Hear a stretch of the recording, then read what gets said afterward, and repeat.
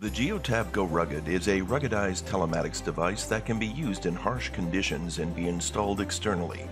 The device is IP67 rated for protection against intrusion of solids, dust, contact, and water. Go Rugged is ideal for heavy equipment, construction, utilities, oil, gas and mining, farming, trucks, powered assets, trailers, and generators. Track valuable assets, increase uptime, and reduce fuel and maintenance costs. Go Rugged features advanced GPS technology, G-force monitoring, and engine and battery health assessment.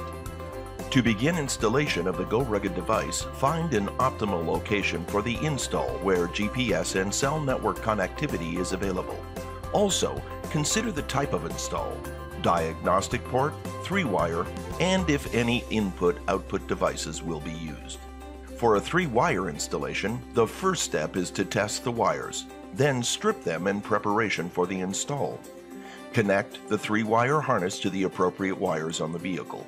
On the Geotab harness, power is red, ground is black, and ignition is yellow. Connect the remaining portion of the 3-wire harness using the 6-way connector.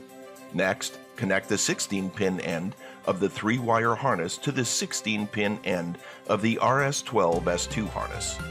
Now, connect the 12-way female end of the harness to the 12-way male on the Go Rugged device. You will hear 6 beeps and all 3 LEDs on the device will flash briefly. Turn on the ignition.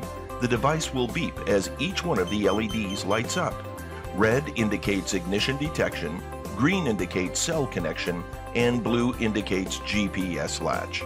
Wait for all 3 LEDs to come on. Secure the device to the harness and all the other connection points along the daisy chain with zip ties. Secure the device using screws provided at the desired location previously noted. To ensure the quality of data, the device must not have any movement. Zip tie the wires to a permanent location in the vehicle meeting all safety requirements. The installation is now complete.